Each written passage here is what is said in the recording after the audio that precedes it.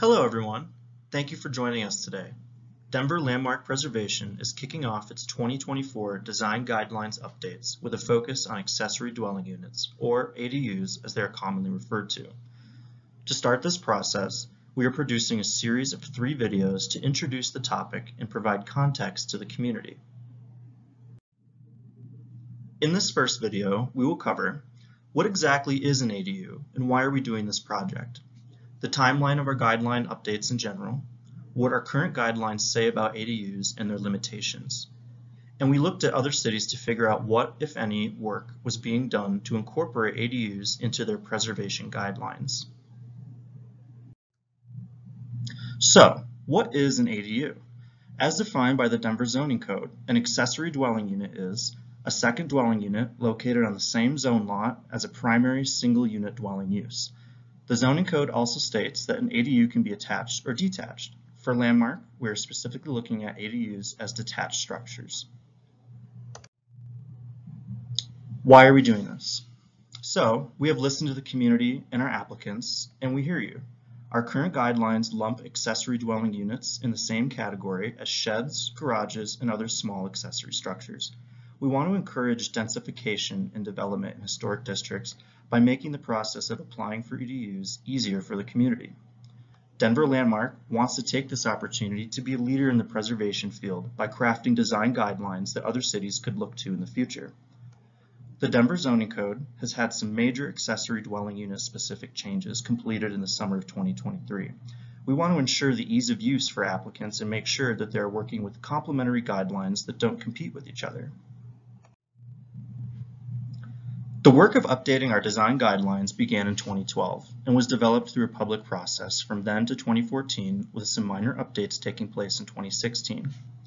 From 2021 is when we kicked off with phase 1 of the updates being adopted in November of 2022. We are currently on phase 2 with phases 3 and 4 to be announced at a later date. Looking at the phase 2 timeline specifically, we had our community meetings for the Windows guidelines last fall. For ADUs, our first community meeting is planned for Tuesday, February 27th, 2024. Also on deck for the Phase 2 scope are accessibility, site work, and small accessory structures, followed by signage. So, let's talk about our current guidelines and how they presently address ADUs. Essentially, our guidelines for ADUs and other small accessory structures are broken down into 3 categories: placement, compatibility, and materials. The first set of guidelines that focus on ADUs is 4.18, which is all about placement, and these are simplified bullet points of our full guidelines. Essentially, these guidelines state where new accessory structures can be built in relation to existing adjacent buildings, right-of-ways, and etc. Does the placement of your proposed structure make sense in relation to others? The second set of guidelines focuses on compatibility, which means does the proposed structure fit the context? Our guidelines encourage compatibility for new builds. We ask our applicants to prepare a compatibility sheet which shows that they've done research in the surrounding neighborhood to encourage and reinforce their design based on existing examples. This is one of those sheets where an applicant provided photos of existing secondary structures to inform the design of their ADU. The third set of guidelines, 4.20, focuses on the materials of the accessory structure. Our materials guidelines aims to ensure that the new builds are using high-quality materials that are consistent with those seen in historic districts on existing structures. Similarly, we discourage the overuse of many different materials on one single project. Essentially, our existing guidelines were written to encourage new builds and development while ensuring that the character of Denver's historic districts are not damaged in the process. Now that we have discussed our current guidelines, we wanted to look at other cities to find out what they are and aren't doing with ADUs in their historic districts. Our idea here is that we are not pulling future guidelines from a vacuum, but rather basing them on community input, current preservation standards, and peer city research. We wanted to look at cities at varying scales from across the country and limited our research to cities that had specific guidelines for ADUs in historic districts. Folsom, California, for example, organizes their historic districts based on architectural style and prescribes that new builds must select an appropriate style to imitate based on which district it falls in.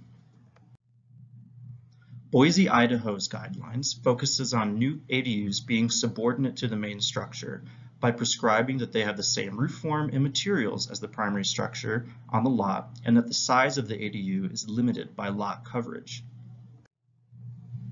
Newport, Rhode Island's ADU-specific guidelines are similar to that of Boise's. The main idea here is that their guidelines are also seeking a subordination of the new build to the primary residence.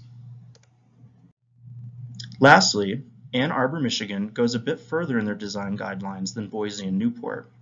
Ann Arbor new builds are required to be subordinate to the primary structure. In addition to the roof form and massing, ADUs here must also have similarly proportioned doors and windows as the primary structure on the lot. Thank you for tuning in today. Please check back next week for the second of 3 installments on our ADU video series. Next week's video will be narrated by my colleague, Brittany Bryant. Following our videos, we will be having the first in-person community meeting on Tuesday, February 27th, 2024 at 6:30 p.m. located at the Blair Caldwell African American Research Library, which is at 2401 Welton Street. Thank you.